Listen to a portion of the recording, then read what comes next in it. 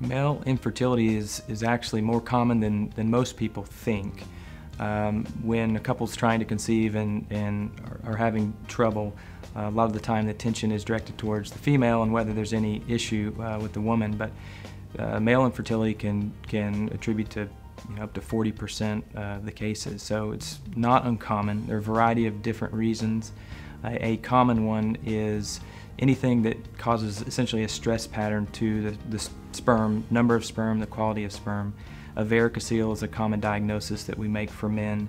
This is essentially varicose veins or dilated veins of the testicle that affect the quality of the sperm, and it's treatable and can be reversible. So we have surgery that we can perform for a varicocele and ultimately make improvements and see improvements there.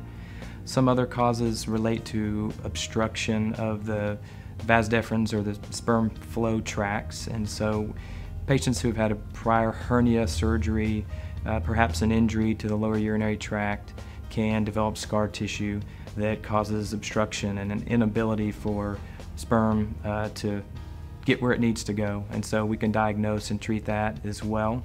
And then there's some other causes that may be hereditary. They may relate to prior trauma, infections, and we have some ways to evaluate that and offer treatments there as well.